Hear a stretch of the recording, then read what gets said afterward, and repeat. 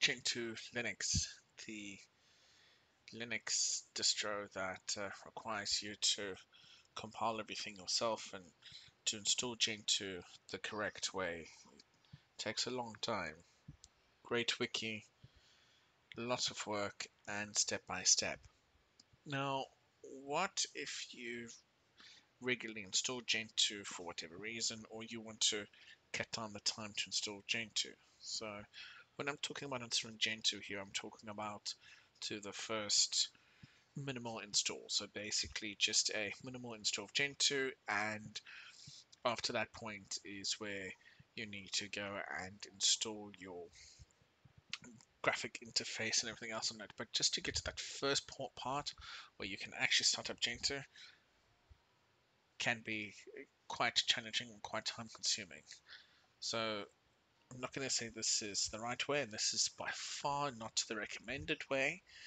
Uh, the recommended way, of course, is to go and read it and do it step by step. But let's say you're short on time, or you know how to do it, and you just really need to get something up and running quickly, at least from the basics point of view. Well, I actually came across a script on GitHub that helps with this. So let me show you. So first, what you're going to need is a ISO image of Arch Linux. That's right. Here I'm just going to, I don't think this, I'm just going to put here Gentoo, Linux, Arch Linux, give this at least 4 gigs of memory, give this 4 CPU cores, give this 50 gigs of hard drive space, and yeah, we're going to Gentoo. I know, but hear me out on this. So we start up from Arch Linux. Arch Linux Live is often a good distro to use to get ready to install Gentoo. Even from the official guide, a couple of folks have recommended it. So let's get to this point, and the first thing I'm going to do is a pacman-sy because we need git, and we need to download git onto the machine, and it has installed it. No, but I forgot to run pacman-key -init, and let's just reinstall all this again here quickly. Install yes, and git is now installed. So now what we're going to do is we're going to clone the git repo from GitHub.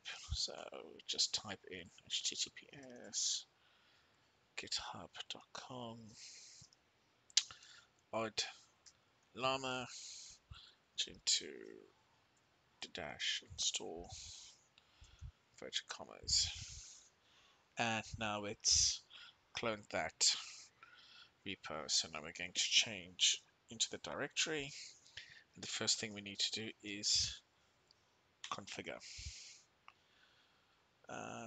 Okay, it realizes that this package is missing, so we're going to install missing packages, at least what it needs to be able to show the dialog.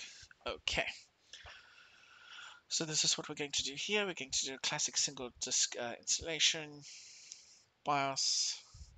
We're going to use setup swap. We'll do 8 gig swap partition. We'll do ext4 by default.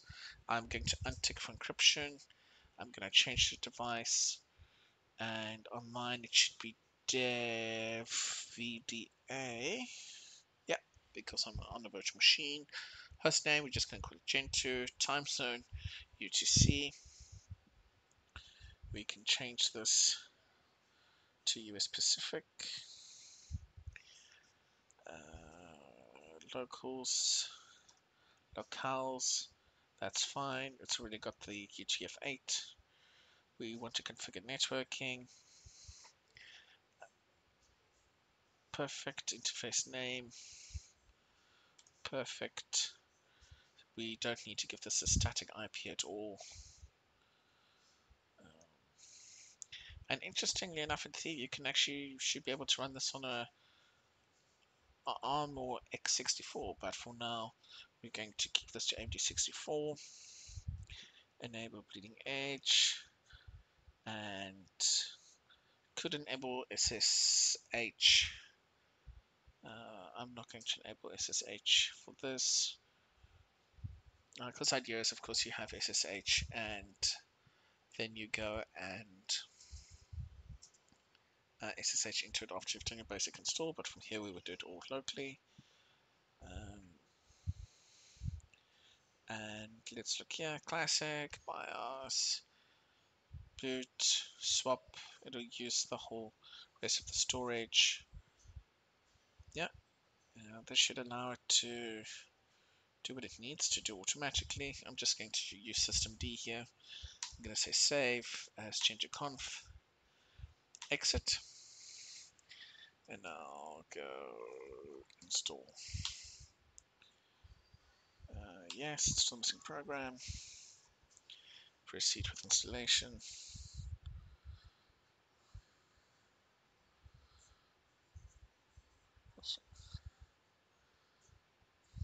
Okay, automatically syncing the time.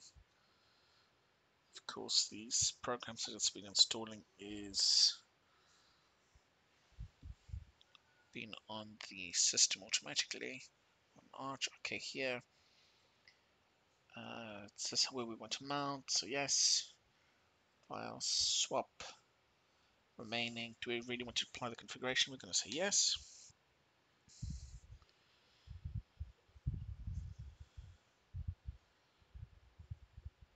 Okay, and now it's automatically creating all the partitions. And what's nice about this is it automatically downloads and unpacks the stage 3 table, which if you look in the documentation is one of the basic steps that it needs to create an unpack for the base system. And now it's going to check the table integrity.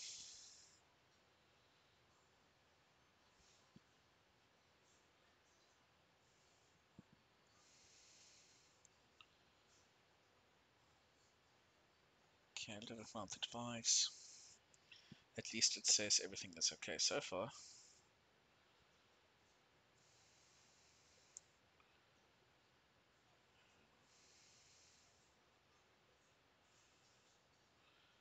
Okay, and what it's doing now,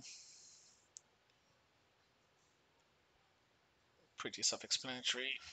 Fetching all the additional files it needs, syncing local tree, getting the snapshot timestamp, and here of course it's calculating all the packages it needs to download and build. And what it's going to start doing is downloading and emerging the basics in order to get it up and running on the machine. Again, once this is done, it will just be a basic install, no GUI or anything else, but a good starting point to continue with the Gentoo installation.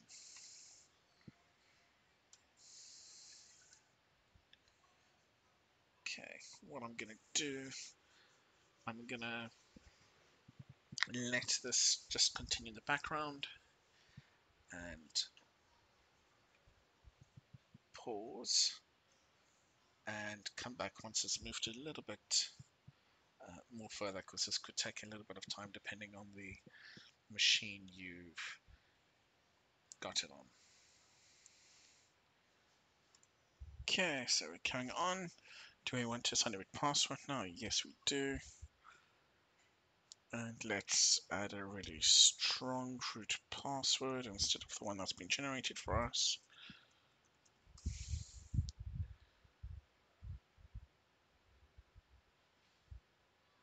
Okay. According to this, it should be installed, so if we reboot, it should come up.